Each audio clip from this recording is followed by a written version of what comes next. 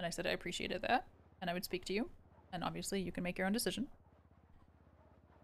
But then he said, do you know about her affair?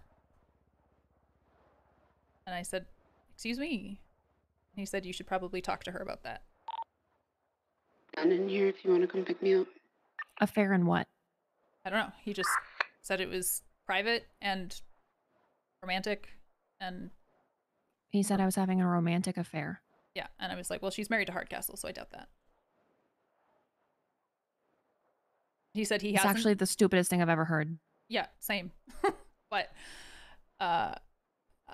he was like, I haven't told anybody because, again, I know how much she means to you, but you should try to discuss that. Huh? Yeah, I don't know.